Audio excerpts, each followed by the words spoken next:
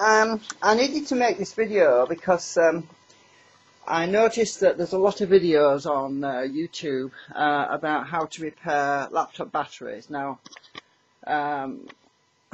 replacing the batteries is one step, but before you take the batteries out, and provided that there's a voltage in the battery pack of at least a few volts, at least about 2 volts per cell, then you should consider taking some precautions, because now these are all boards out of battery packs. And I've been studying these for the last few weeks, actually, about a month, and what I found out was that they've all got a memory on the chip. When you take the power from the board, when you disconnect the battery pack, when you take the cells out of the pack, the program is lost. So what happens is you'll often lose thermal monitoring. That means you're losing thermal safety. So when you put the new batteries into the pack, you're actually endangering yourself. And I thought I had to make this video because a lot of people are just completely unaware of this. Now, what this means basically is that the thermal monitoring no longer works. Now, I'm going to show you what I've got. I've got an elaborate setup over here, actually. I've been doing a lot of tests. I've got a voltmeter. I'm currently discharging some cells at the moment. I'm actually running that light up there. It's an LED light. I'm actually running that off these cells here. Now, I don't expect you to understand all the wiring, but I've got these cells in parallel with these 3 cells over here. I've actually got a battery monitor circuit connected at the moment, and it's giving me a red LED flashing. That tells me that the batteries are on the verge of going flat. Now, the reason this is one circuit board. Oh, sorry, the light's not very good. This is one circuit board I took out of one battery pack. This is another circuit board I took out of another battery pack, right? And this is another circuit board I took out of another battery pack. All of these circuit boards are currently wired up to the same battery pack, which I'm using as a test rig. Now, the reason I'm doing this is quite simple. I'm comparing them. I want to see which packs turn the power off first, because I've actually been building my own battery packs, so I want to be able to use the best boards. Obviously, I thought, well, I might as well utilize them.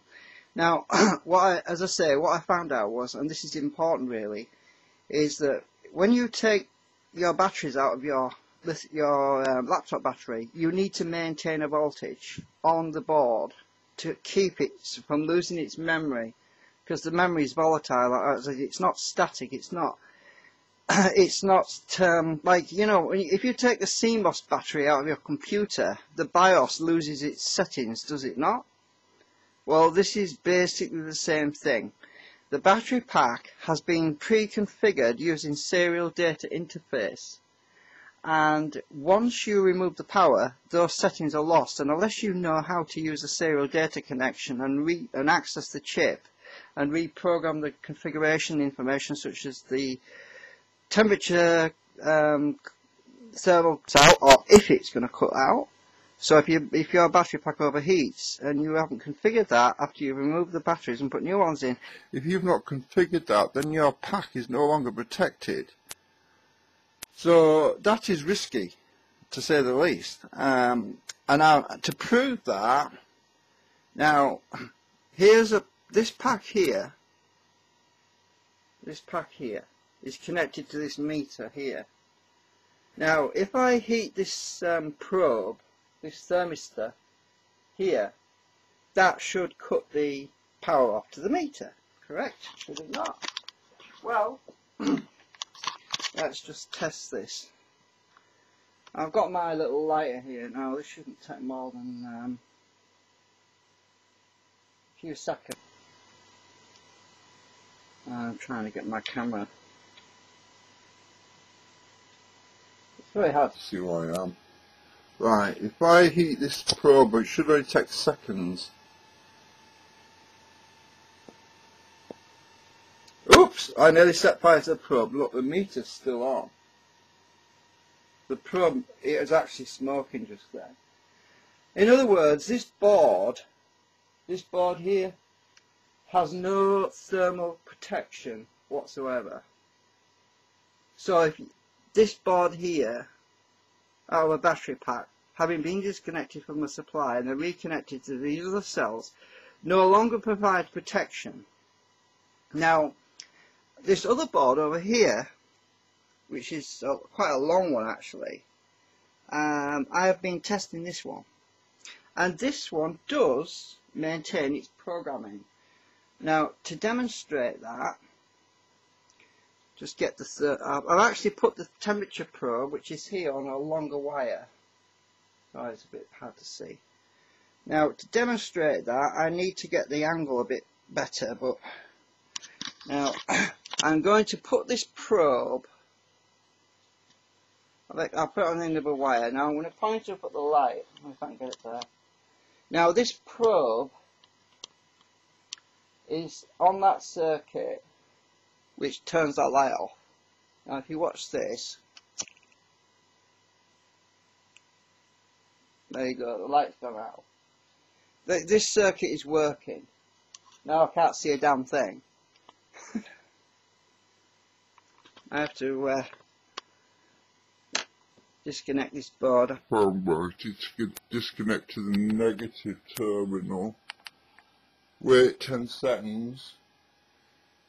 6, 5, 4, 3, 2, 1. Oops, I intermittently broke the connection. Just a minute. I have to wait. I have to count again. 10, 9, 8, 7, 6, 5, 4, 3, 2, 1. Let's see if I do this right. Oh, I know what I've done. I'll pull the wire out.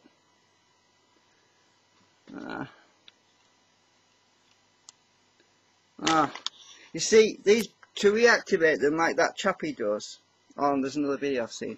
You can do it that way, but I've got this disconnected, so there's another way of doing it. I'm just going to disconnect my positive and my negative. I'll wait a few seconds. And, well, I'm in the light now. Put the positive back. And put the negative back. Oh, damn it. I'll pull this out something.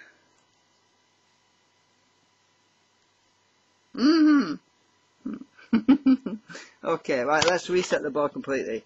Disconnect all the terminals. Right, this is what happens sometimes when you're filming. You basically got to take the power off a few. Right, we're just going to wait 3 seconds.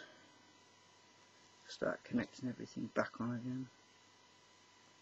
This board's quite good actually. I went and destroyed another one the other day. I'm going to have to put the camera down. Hang on. Need to lift this board up at one end because I can't get to the connection properly.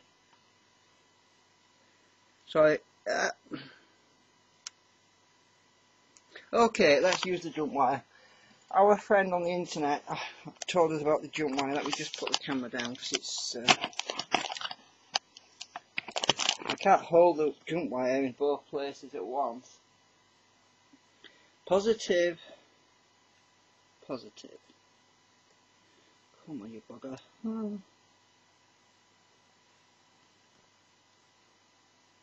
Unless the probe's still hot, that could be it.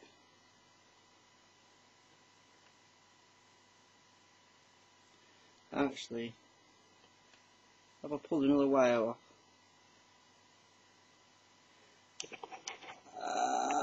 Sorry, just get this camera so we can see what I'm doing.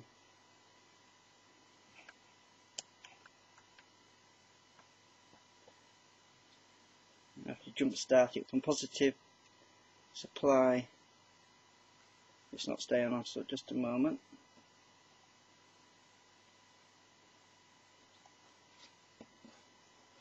I have to disconnect all the wires, reconnect. It's because I interrupted the circuit. The circuit detected a fault somewhere, so it decided to keep the power turned off. And I've got to allow the circuit to lose the recall of what it just recorded. Now, these boards are all different. Some of them will remember their settings, like this one. Others will not. It's probably because I've got that big bright light on it. Let's try it with an LED. I've got the right one. It would help if I put the LED the right way around. It's a flashing LED, by the way. It's got its own built-in IC chip and biasing resistor. So obviously a normal LED, you need to bias it with a 1K at 12 volt.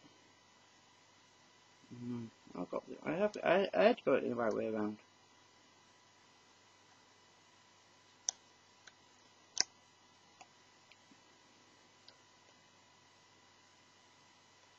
I nearly had it then.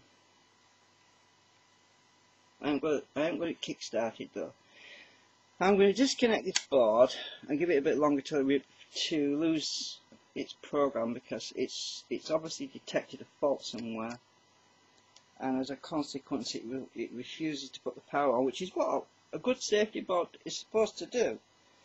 If there's a problem somewhere with the battery pack, for example, a good safety board would remember store that information and say, no, I'm not going to put the juice back on, there's a problem, it could cause a hazard. Well, I'm just going to give that a few seconds. Okay, well, reconnect. I'm going to put the negative on first, actually, this time. Normally when I interrupt the negative, it actually comes back, but I went intermittently, broke the connection again, and there's something wrong here, and it kept the power off. Right, I'm just putting the crocodile leads on the other end.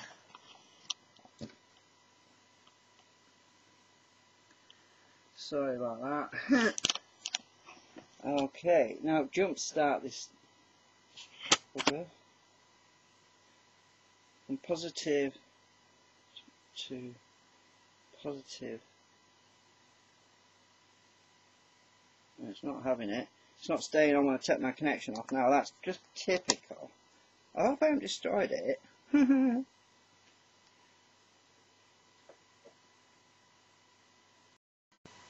Well, it might appear that the battery's a bit too low, so that could be the problem. But anyway, as I demonstrated, one circuit is completely no good. It's lost its memory and its capability to measure temperature, and the probe actually, I melted the end of it. It's actually, it's a bit frazzled. The white stuff's just, hard stuff or whatever is just coming off. But anyway, loads of battery packs, loads of circuits, which I've opened up, and I've been testing them all, one by one, and I can tell you that most of them do lose their programming. You can do this test yourself, but I found this out quite simply, actually, because there was some of the packs have a battery meter like this one, where you press a little button, and what happened was, like this pack over here, what happened was when I took the power off, let's see, just get this has got a battery meter on it. Right, I found an exact same board as this one, and what happened was, it's somewhere over here, this one.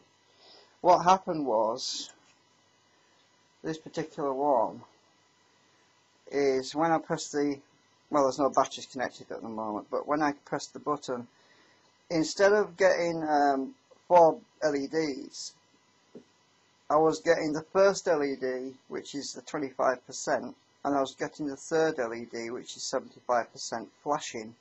So the first and the third LEDs were flashing on and off, indicating that there was a fault, or that the circuit was no longer set correctly. Well, this is because it had forgotten its programming once the power had been removed. I also thought, well, can I test this theory? Well, I found another battery pack which was working. Let's see. And this is the board. This is the board. It's let's get some light. There we go. Right. And if you can see on the other side, there's some LEDs on the board. And this was working perfectly. And then I disconnected it from the pack. And when I went to reconnect it to a new battery, the LEDs were all flashing. All 4 of them were flashing on and off, indicating it had forgotten its programming. And I was really disappointed. I thought, well, this is a pretty neat board. I could have used this one. And now it's kaput. It's kaput. What's the word? Completely kaput. Yeah, it needs reprogramming. And I can't be asked to get into serial data programming. So, yes, that one's that was going to be going in a scrap pile until someday when I feel like going online and doing some serial research, because every single board is slightly different. And so anyway, I'm just going to stop the video for a bit because I keep waffling, I know. Right, okay, let me just walk you through this now. Right, by the way, that other board, I think that's destroyed. This is how sensitive they are.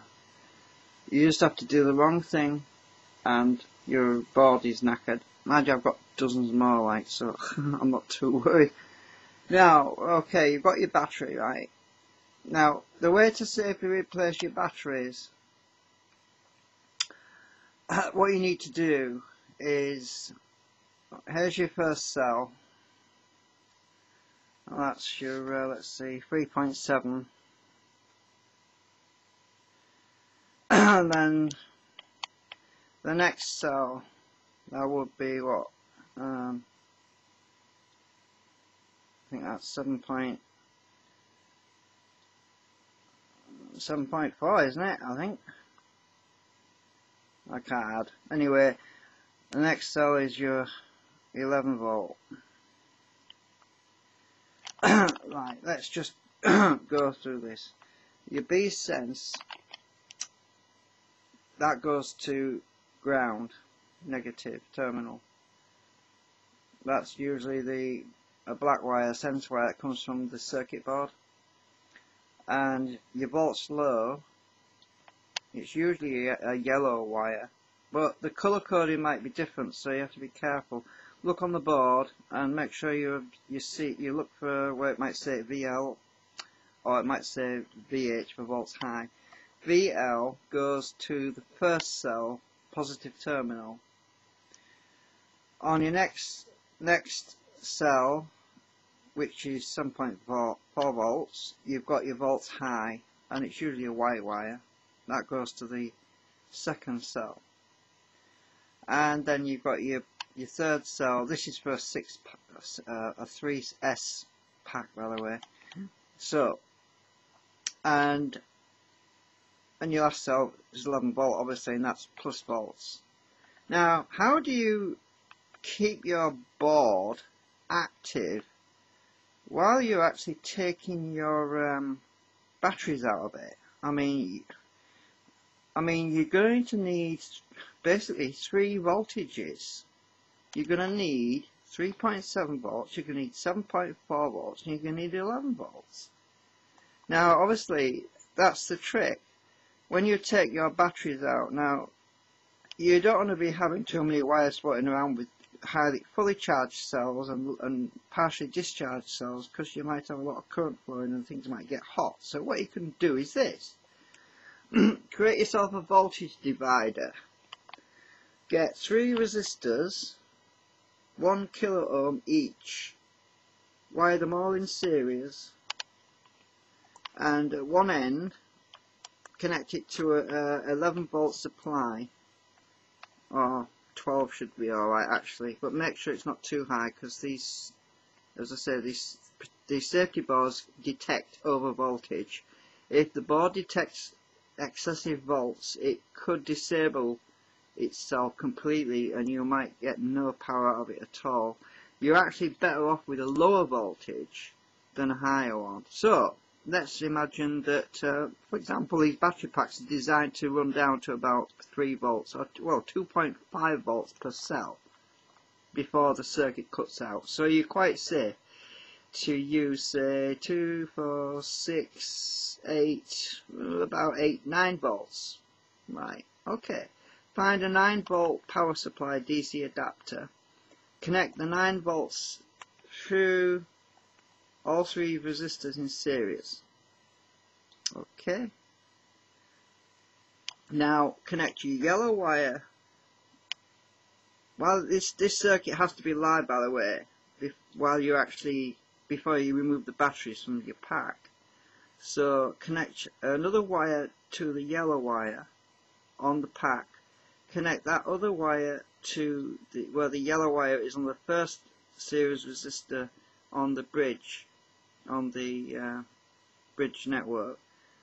Connect the white wire after the second 1 kilo ohm resistor to the next junction, and then obviously that should do it. And your red wire from your pack, from the PCB, needs to go to the 9 volt supply.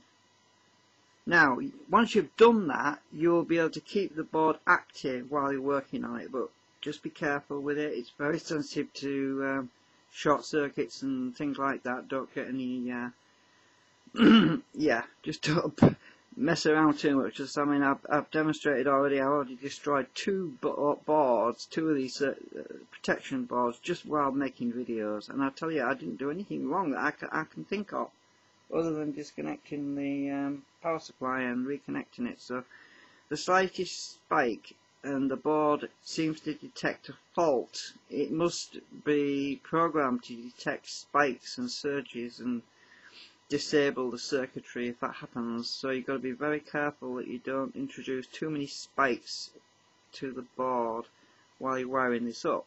That's why I'm suggesting you use resistors, because with a resistor network you're going to have a very low, you're going to have quite a high impedance actually. And don't worry about the circuit. The actual circuit on the in these battery packs uses very small amount of current. You're talking microamps. I mean, not even a milliamp. We're talking thousands of a milliamp, you know, in power really.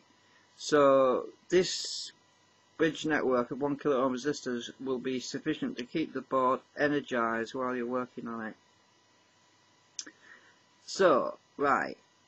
Then once you've got this wired up to the board to keep it energized, then you can safely disconnect all the leads from the batteries, remove all the batteries, reconnect all the new batteries to the pack. And once you've got all of the new batteries connected to the pack and they're all powering the safety board, once they're all powering the safety board, then you can remove your little 3 resistor bridge network. So hopefully that will keep the board from losing its programming and hopefully get you out of a bit of trouble. I mean, obviously the last thing you want to do is have a safety board which isn't the safety board anymore, because if it loses its thermal sensing ability and protection, then you're not really protecting yourself anymore, are you? So anyway, I hope that helps, and if anybody else has got a better way of doing it, I'm happy to have video feedback on here. So, but yeah, I'm gonna have to start digging through them other safety boards. I put them all back in my pot noodle jar, by the way. Sorry about the lighting, I know it's not really good, but I've got to go looking for another one, because I think that other one's gone. It's not working anymore. I don't know why the camera's so dark. I thought I set this all up, but it's just, I don't know what it is. It's just gone really dark on me. It's just ridiculous, actually. I've been trying to get this sorted out earlier, and never mind. Anyway, thanks for watching.